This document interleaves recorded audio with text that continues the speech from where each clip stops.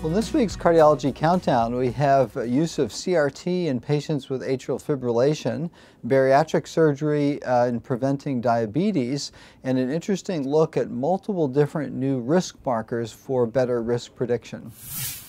So first up is a subgroup analysis that's a kind of intriguing one, I thought, that looked within the RAFT trial, that looked at patients getting either an ICD randomized or an ICD plus cardiac resynchronization therapy. And they looked at the subgroup of patients with permanent atrial fibrillation. And interestingly, the primary endpoint did not differ, cardiovascular death or cardiac rehospitalization, in the Afib subgroup overall. Now, they did see a trend towards fewer rehospitalizations, but interestingly, no different on the 6-minute walk test.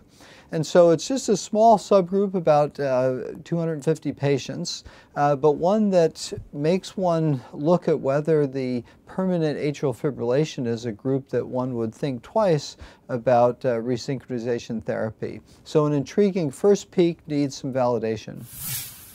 Next up is a large analysis of 15-year follow-up following bariatric surgery to see how well it prevents diabetes. This was a case control study of patients who had bariatric surgery and matched controls, followed for 15 years. And they found that the incidence of developing type 2 diabetes over that 15-year period was 28 cases per 1,000 patient years of follow-up in the control group, and that was reduced to just 6.8 cases, so a more than 80% reduction in the risk of developing diabetes. I think this has been well described. I think this is an observational study, but one that reinforces this notion. Interestingly, they found that this benefit was seen in patients who had impaired fasting glucose at baseline and was less related to BMI, but more related to the baseline pre-diabetes state.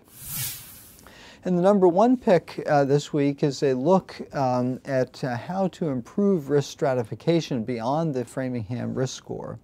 And an analysis that looked in the MESA study that has done multiple different measures of atherosclerosis and risk markers. And they found that there were 4 factors that could improve the Framingham risk score, notably adding family history and CRP. That was done in the Reynolds risk score that Paul Ridker developed, but also adding the ankle brachial index and coronary calcium scoring. And actually the latter, the coronary calcium score, had the biggest change in risk profile. Now, interestingly, brachial flow media dilation and carotid intermediate thickness did not improve the net reclassification of risk, and so those are things that can be done, but in this study did not improve risk stratification.